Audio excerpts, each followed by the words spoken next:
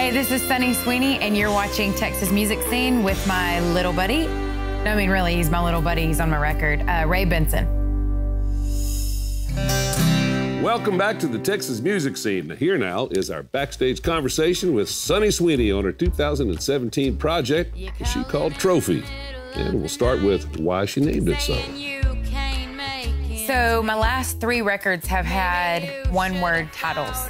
That's why I named the record Trophy. But also because I really like the song that goes with it.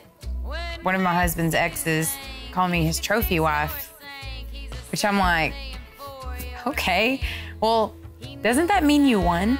I mean, so you're complimenting me, okay. But as a songwriter, I'm like, thank you. Really? Initially, I had been doing it live a little bit, and it sounded a little more like ragey and like pissed off. And I was like, I don't want it to be like that. I want it to be like, na, na, na, na, na. And so it worked so much better when we just changed the whole approach.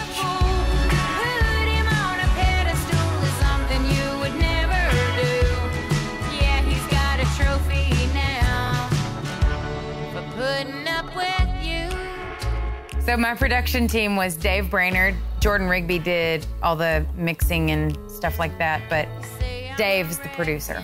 We collaborate extremely well together. He made some of the weirdest things happen on that record.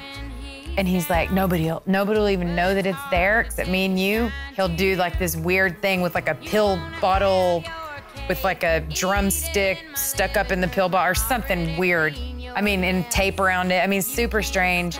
I just go, okay. I mean, I'm not gonna argue with somebody that's, you kind of scare me. Like, if you come up with something that crazy, you better do it. Are you in or are you out with all the sins I'm thinking about? Or do you have a better bad idea? I love Past the Pain on my record. That's a song I wrote 10 years ago or something when I was going through a divorce. I was at a bar at 3 p.m. one day trying to drink it myself out of the situation. The bartender's like, do you need a ride home? I said, no. He's like, are you sure?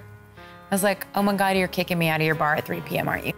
I went to my writing appointment the next morning and said, I'm pretty sure that I might have got kicked out of a bar last night at 3 p.m. So let's go ahead and write a song about that. I don't care what you think, just pass the pain. Every time the word video gets brought up, I just sweat and I cringe and I'm just like, but I knew that this song had to have a video. I feel like this song, if you just hear it, it tells a story. And we decided to do a video. I did it with a guy named Scott Simontalki in Nashville.